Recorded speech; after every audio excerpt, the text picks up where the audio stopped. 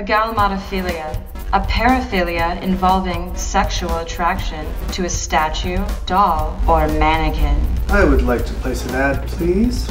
Seeking quiet, youthful, polite professional for secretarial work. I take it you read the ad. What can you bring to this company? My keen sense of organization, as well as realistic thought principles. You are the face that people see when they walk through the door. I'm here to pick up my numbers. What do you say we take it out? What stimulates you then, Mr. Talbot? Numbers that have a root sum of 3 or 4. You know, I don't remember the last time I left my office. You know, guys, sometimes at work I feel like you get a little fresh. I just want to make it clear that I'm really only here for professional reasons. It's about the numbers. Oh, okay. I'm in love and I don't care who knows it. So this is Aisha, huh? Pleased to meet you, darling.